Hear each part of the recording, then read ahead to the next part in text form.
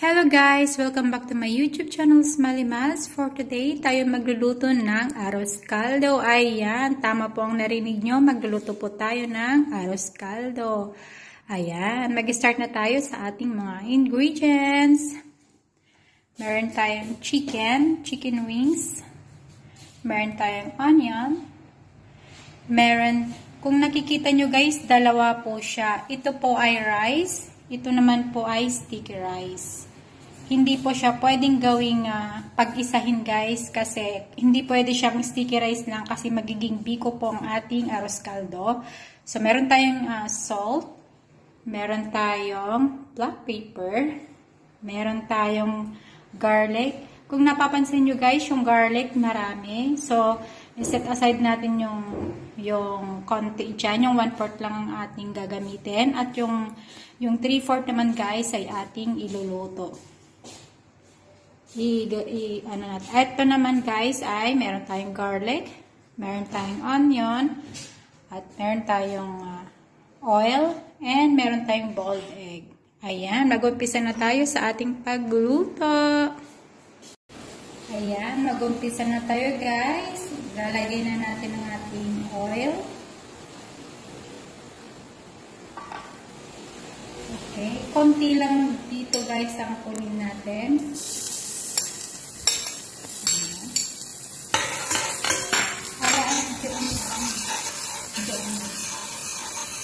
Ayan. Lagay natin ang ating sibuyas.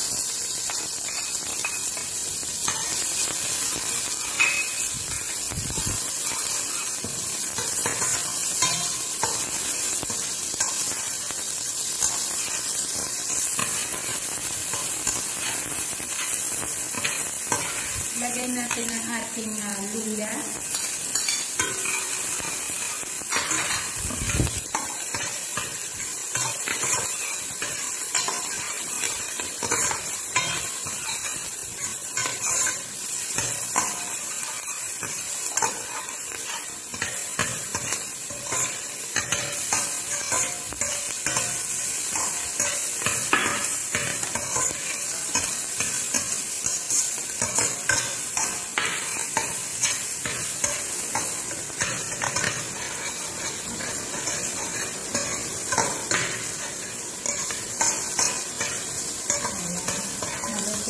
Guys, lalagay na natin ang ating chicken wings.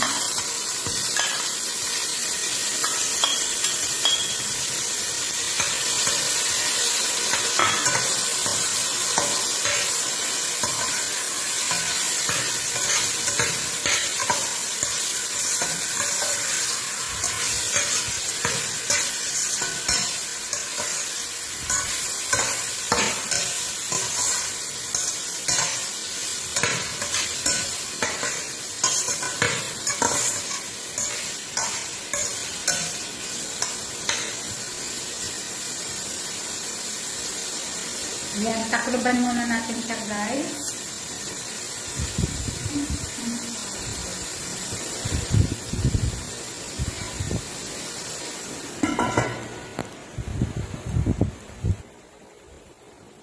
Yan natin ang ating glutinous rice at saka rice. So, may gasa na siya guys.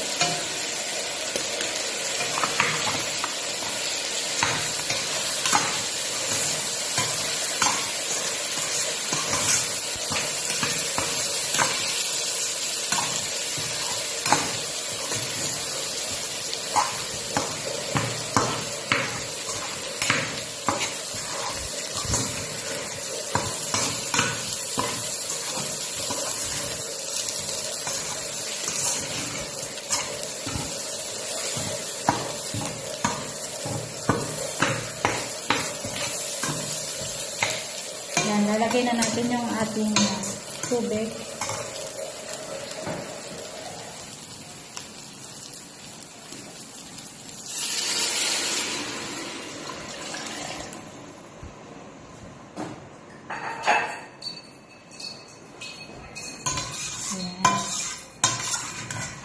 Pakuluan natin siya guys hanggang sa maluto yung ating glutinous rice at saka yung rice.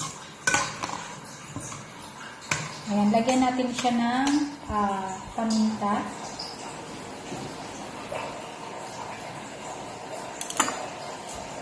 Asin, salt,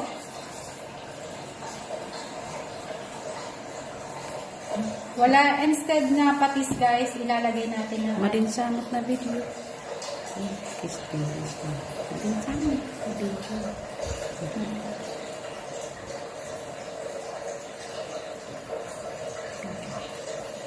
Ayan, lagay natin ng ating pepper. Gusto ko guys yung maanghang-anghang. Ayan.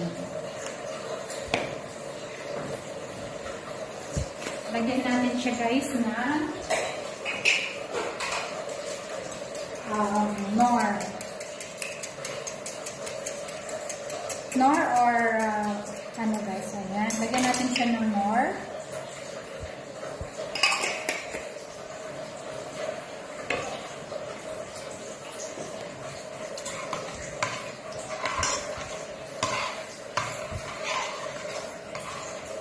Ayan. Takloban natin siya guys. Lutuin muna natin siya in 5 minutes. Takloban natin.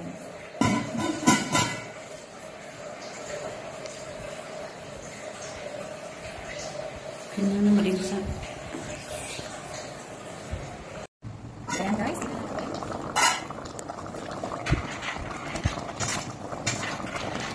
Ayan guys, at nakatalo na siya na matalo isang kilo ng ganito, 70 or sa mga sila ng butas mo. 1/4 ng ginamit ko guys, at saka 1/4 na glutinous rice, sticky rice, at saka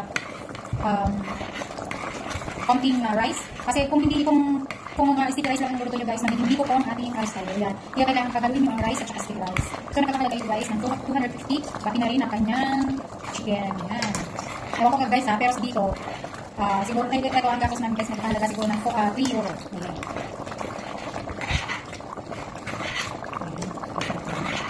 Ganun lang ang technique guys. Ang mga iba kasi guys, yung ang ginagawa nila, tinuro nila yung sticky rice instead na dagdagan nila ng rice para hindi siya maging dito guys. Ganun na ang technique ng tago na arozcaldo.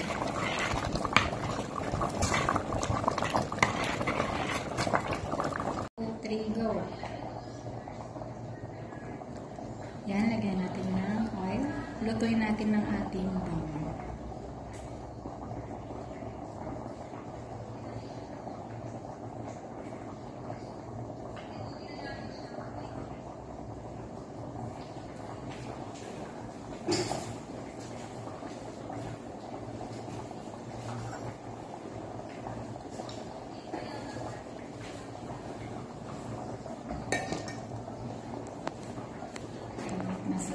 So, ilalagay na natin ang ating bawang.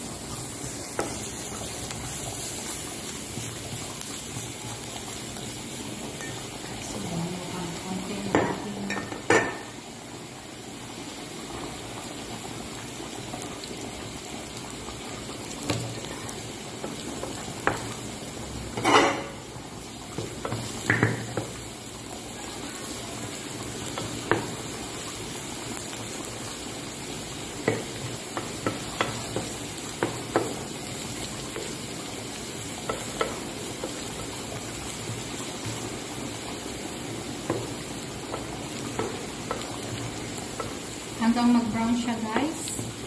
At ilalagay na natin ito mamaya. Itatoppings natin sa ating arozcaldo. At saka yung ating onion leaves.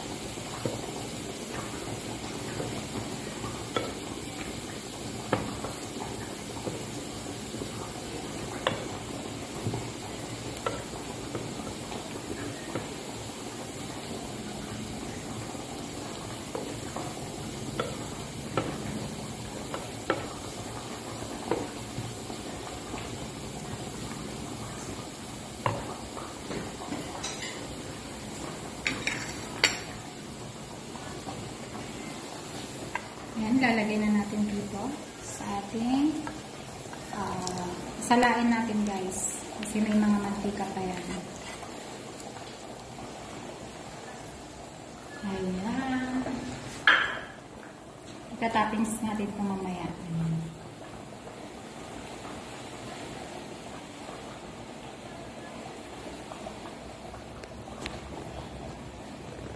Tama. Ayan, lagay natin ang itlog. Ayan, okay guys.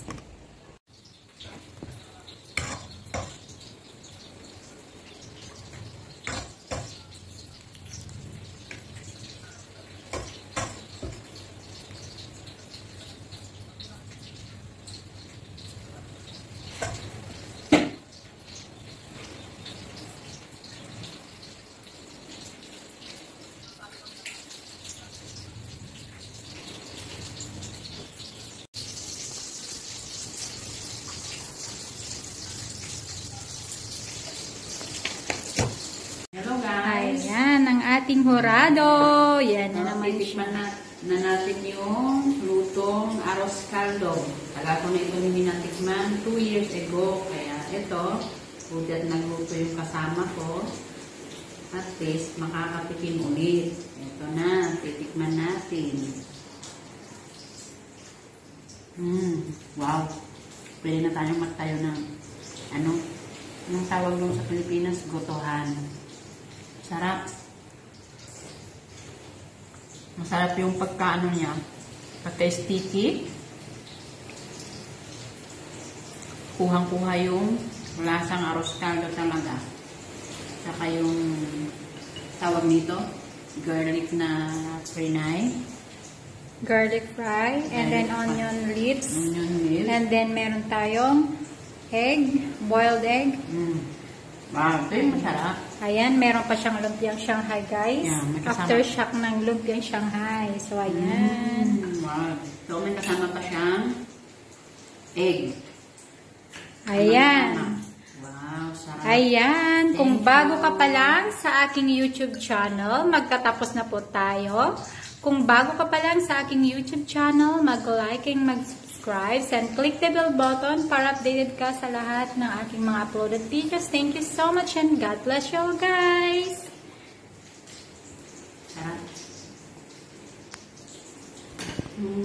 Bye!